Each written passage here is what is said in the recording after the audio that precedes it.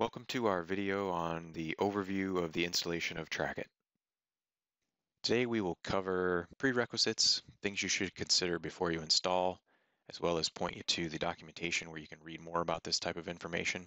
We will go through each of the install screens and talk about each of the options and why you might select one thing or another, and explain some of the areas that may be a little bit more complex.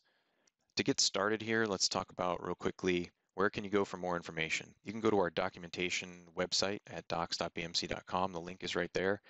Don't worry if you forget that link. You can also get to the help once the product is installed by just clicking help within Trackit. And once the installer starts, almost every installation screen has a help link at the bottom, which will get you to this page.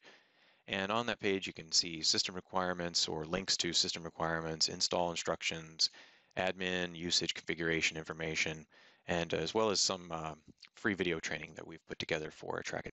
If you're new to Trackit, some other great places to go for help and assistance, the Trackit community.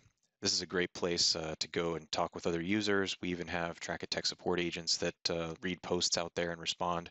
If you really need tech support from us, you can find the phone numbers and ways to contact us through the support portal. You can just go to support.trackit.com and it'll direct you there.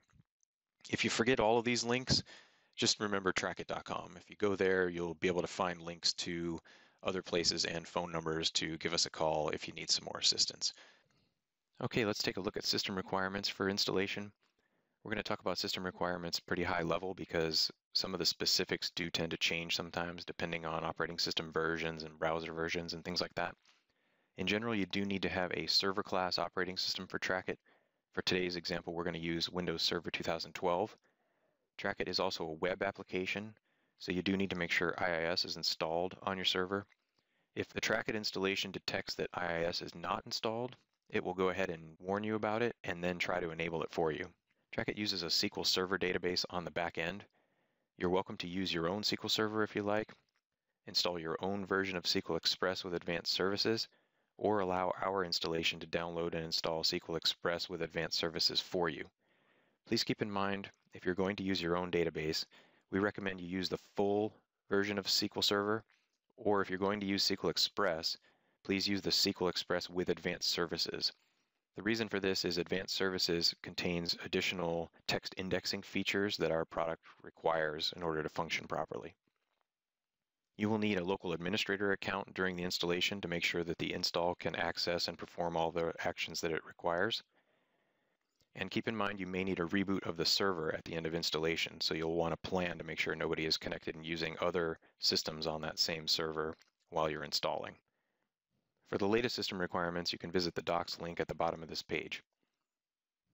So when you start out, you should be on a server operating system, and you should have a Trackit installer file. And you should also have a Trackit license file, which should have an LICX extension. The name of it might differ. It might have the name of your company in it, or it might just say Trackit, but it should be an LICX file that you've received from BMC.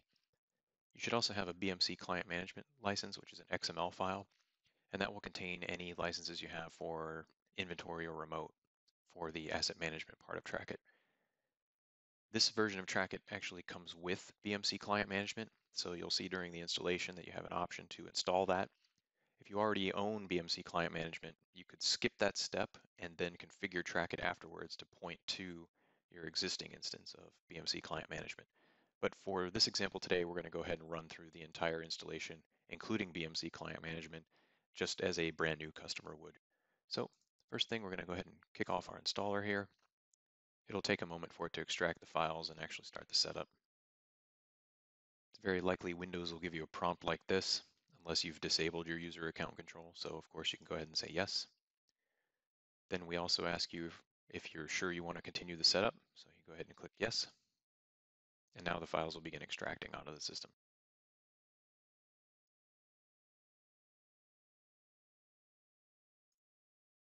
So one of the first prompts here is for which language you want to use. And this language setting here applies to the Trackit server itself. So if you pick German here, it's going to install your Trackit server in German, and all the screens will be in German. This does not apply to the installation itself. The installation itself should read settings from the computer system that you're on and show the appropriate language for that region or locale.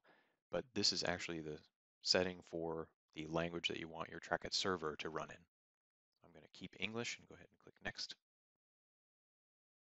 Next, we get kind of the typical welcome message, and we call out here that the help link at the bottom is available to you. So you should see the help link throughout the installer, and that'll take you to the online documentation in case you have any questions. I'm just going to go ahead and say Next on the welcome screen here.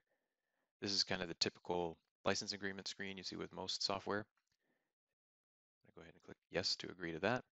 Now I come to my first real decision point, which is whether I want to do a standard installation or an evaluation install. So standard is what most customers are going to use. Standard is going to lay down everything the way it would be for a brand new installation that somebody is going to put into production.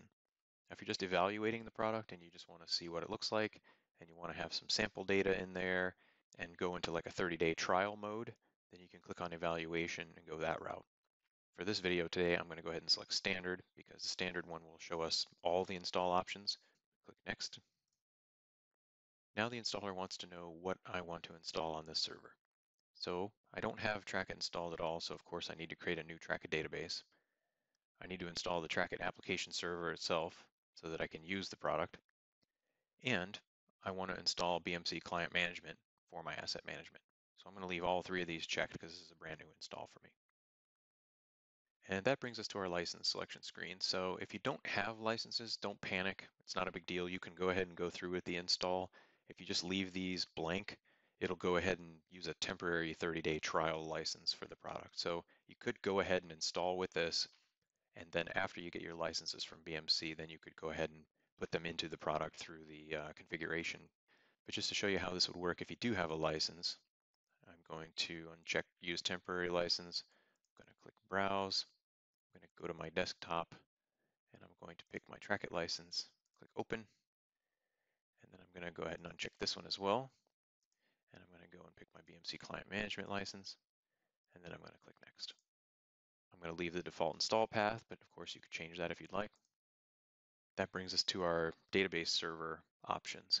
So if you have an existing SQL Server on your network you want to use, you could go ahead and keep this first option enabled and hit Next.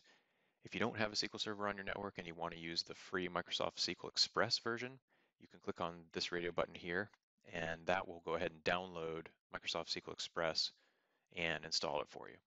So I'm going to click on Use Existing SQL Server first, just so I can show you what those options look like. If I click Next, it's going to ask you for typical things you would need if you're installing a database, like the name of the SQL Server, the database name you want to create, the port number if you want to specify that. The installer will try to figure it out if you don't specify. And then, of course, the SQL Server credentials so that it can connect. So you'd fill all that stuff out, hit Next, and then it would go ahead and create the database. So for this example, though, I'm going to back up, and I'm going to say Download and Install Microsoft SQL Express 2012, and hit Next. Now I get a warning that says, hey, this is going to take a little while because it's a big file. Are you sure you want to do that? I'm going to go ahead and say yes, and then I'm going to sit back and wait for that file to be downloaded. After SQL Express finishes downloading, you'll get a screen like this that asks you to specify an admin password for your new SQL Server. So I'm going to go ahead and enter one here. You need to keep track of this password because it is the main administrator password for your new SQL Server. So if you ever need to get in there for admin access to do queries or look at data or do any kind of troubleshooting or to install updates or anything like that, you're going to need to remember that password. I'm going to go ahead and click Next. And now the SQL Express setup is going to extract the files and start running.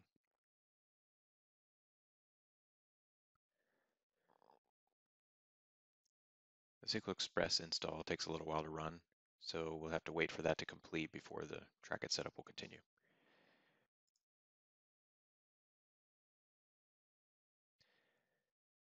Now that the SQL Server is done installing, we need to answer some questions about the virtual directories we want to use.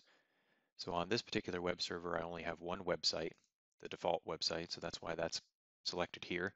If I had multiple websites on this server, I would see them listed here, and if I wanted to put my Trackit and self-service sites underneath a different site than the default site, I could pick a different one here. You'll notice there are two URLs that we can configure for Trackit. One is the technician login and one is the self-service login. This is the server name here on the left, and the default is just Trackit for the name of the technician website. So the website will be the server name /Trackit. And the default self-service URL is the server name /Trackit/self-service. Now you'll notice if I change these, it updates the URL that is shown here. So if I change Trackit to Trackit HD, like for Trackit Help Desk, it changes the root URL of self-service. So self-service will always be below the Trackit site. So you can customize these however you want.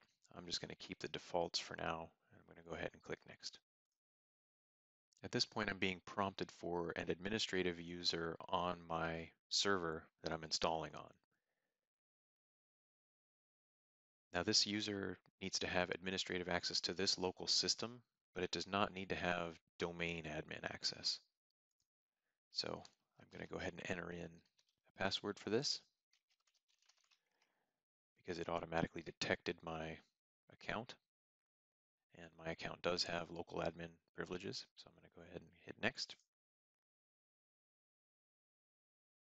Now we get a summary screen here that basically summarizes all of the settings that we've selected so far. I'm going to go ahead and hit Next. And the installer is now going to work on creating the website, creating the database tables in the SQL Server that we've installed, and setting up all the settings for the application. So this is going to take several minutes to complete. You'll notice during the installation at some point it'll mention installing the BMC Client Management Master Server, and that is important because that's part of the Trackit Asset Management module now.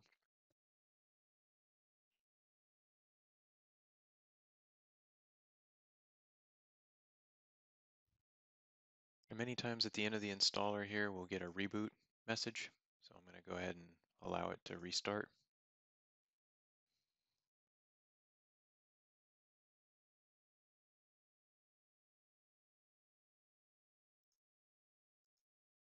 Now we see one of the final screens in the installer here. This is talking about the default administrator account. It's by default administrator, and the password is welcome.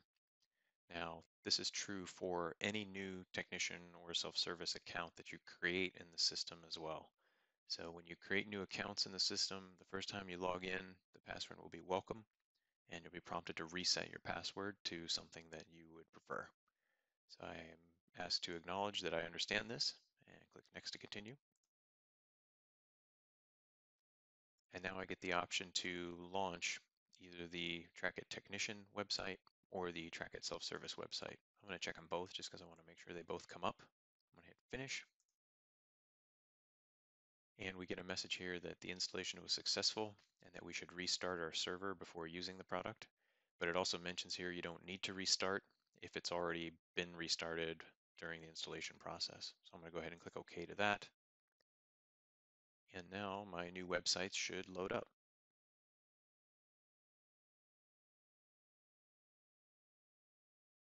So the first time the site comes up, this is the self-service page. So if you had self-service users, they could log in here and submit tickets and view the status of their tickets and so on. And the technician side is going to look something like this.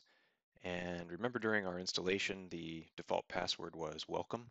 So we're going to go ahead and enter that and hit enter.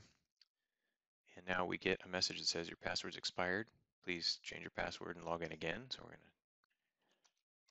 to type in welcome, type in a new password. And now I've got my new password. So I'm going to go ahead and enter that and log in. And here we go. So that is an overview of the Trackit installation.